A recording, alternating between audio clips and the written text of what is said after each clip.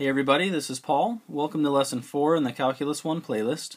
So in this tutorial we're going to be looking at limits at infinity, and we're going to be looking at the function f of x is equal to 1 over x squared.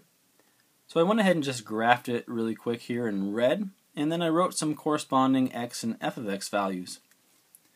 So we're going to be looking at the function 1 over x squared. We're going to be taking the limit of this function as x approaches 0. So basically, if we were to look at this data that I have here, if we were to kind of straddle the value 0, and we look at f of plus or minus 1, plugging in a plus or minus 1 into this right here, gives us a corresponding f of x value of 1. Moving in a little bit closer on the left and the right hand side to plus or minus 0.1, gives us a corresponding f of x value of 100. And even closer to plus or minus 0.001, we're already getting a value of 1 million.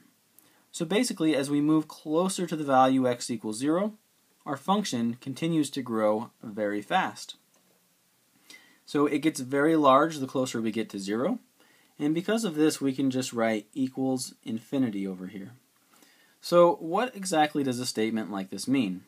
Well, it doesn't necessarily mean that the limit exists, because infinity is not a finite value. So basically, the way to interpret a statement like this is basically to say, okay, if we take the limit of our function 1 over x squared, basically the closer we get x to the value 0, the bigger the f of x value is that we're going to get. So we're not actually going to look at f of 0 because that point doesn't really exist, but as we get closer to it, as we take the limit of it, we can basically describe the limit as x approaches 0 as infinity. Basically means that the closer we get to the value 0, the bigger the corresponding f of x value becomes. So anyway, thank you guys for watching. You guys have an excellent day. Stay tuned for the next tutorial in the Calculus 1 playlist, and if you haven't already, don't forget to subscribe.